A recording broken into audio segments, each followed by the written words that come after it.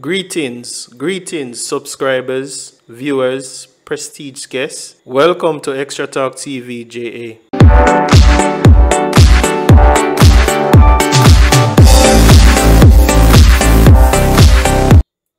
Buying a laptop can be very tricky considering that you live in a third world country, especially if you live in Jamaica or other parts of the Caribbean.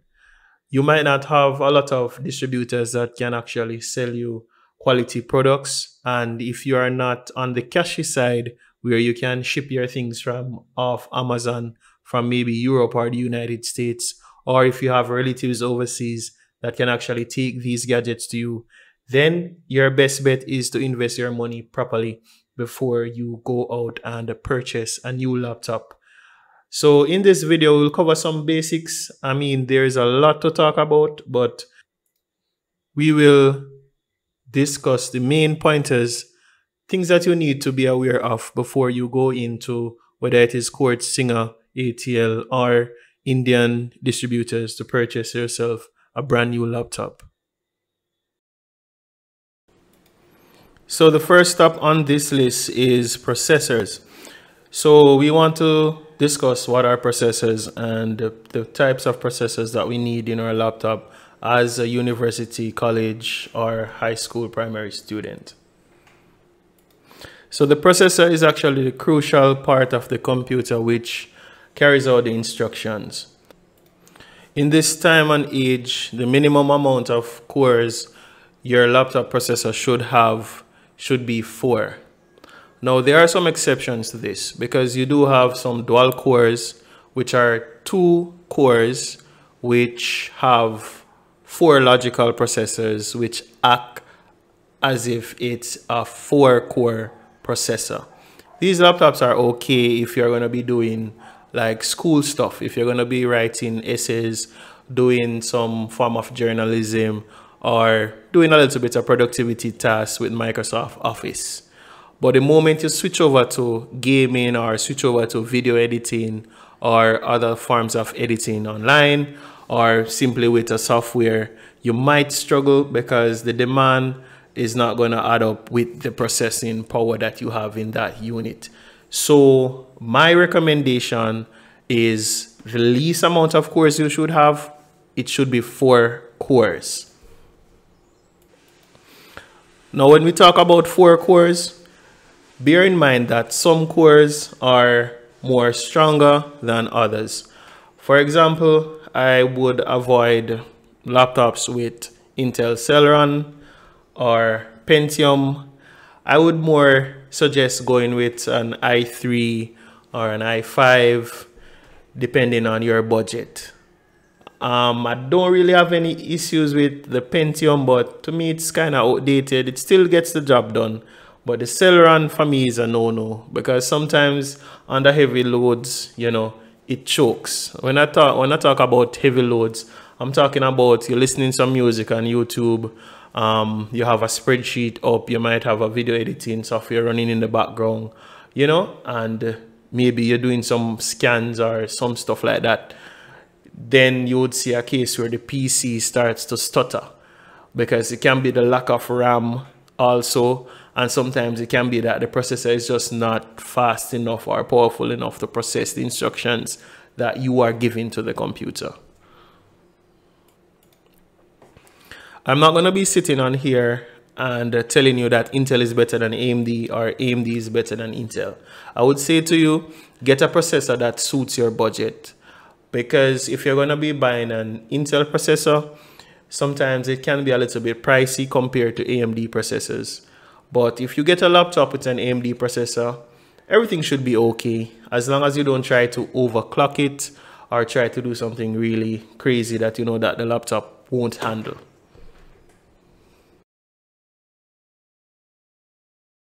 RAM is very important for your computer.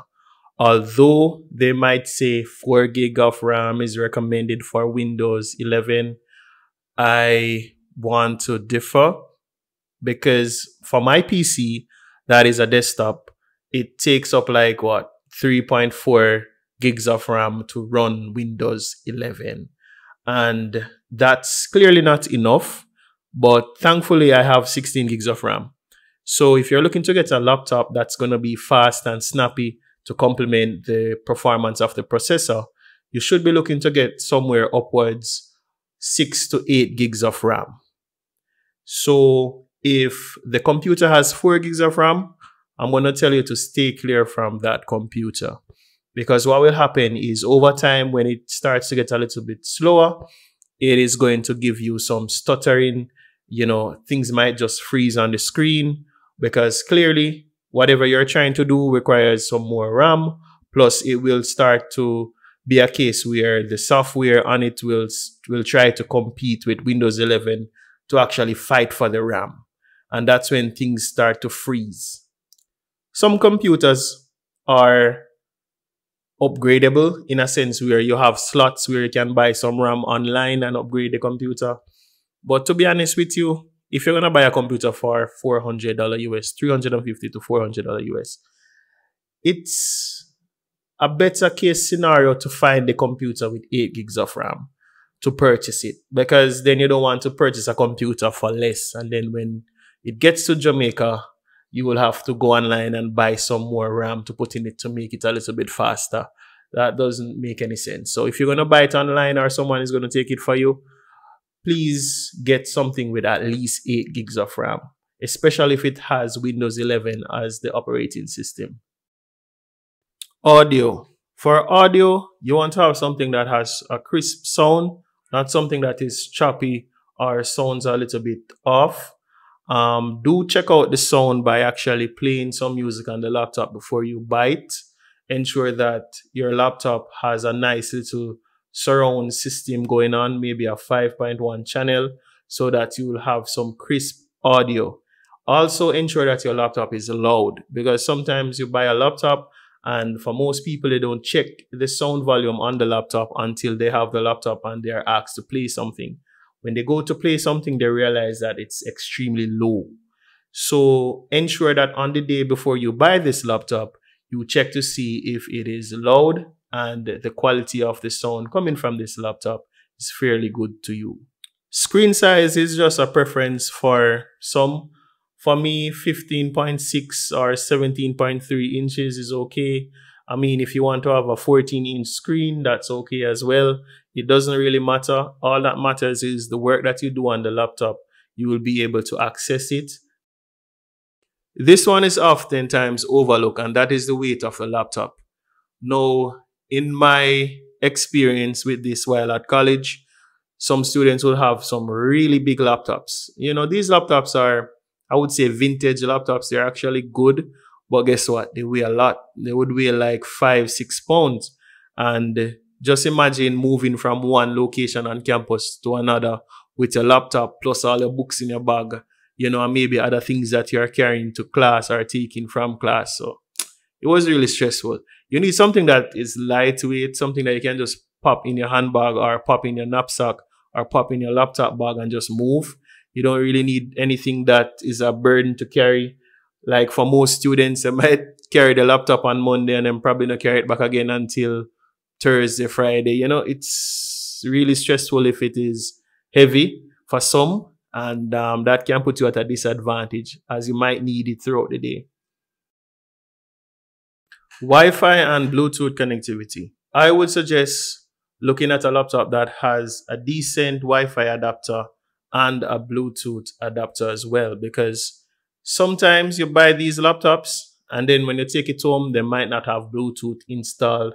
You maybe need to go and purchase a Bluetooth dongle or just simply purchase a Bluetooth adapter to install internally within the laptop. So please to check to see if the Wi-Fi is really good for that laptop. They will give you like a little description of the speeds that the Wi-Fi can actually connect to and download at. So that's really something good for you to know. Backlit keyboard. Now this one might seem a little bit over the top for many because they might not want to pay the additional $50 for a backlit keyboard. I can tell you from personal experience that this is bread and butter for all students going to school. This is bread and butter because let me tell you something. While everyone is sleeping, and it is peaceful in the wee hours of the morning, you can actually get up and do some work from the comfort of your bed because you would have a backlit keyboard. So you wouldn't have to turn on any light or wake up anybody or go borrow any phone light or lamp. All you need to do is just turn on the light on your keyboard, and right through the night you can work without anyone even noticing that you're working. Thank you for listening, my prestige guests, viewers, and subscribers. Stay tuned to this channel so that you'll be informed of our next video upload. Please remember to like, share, and subscribe. Thank you. Walk good. Peace.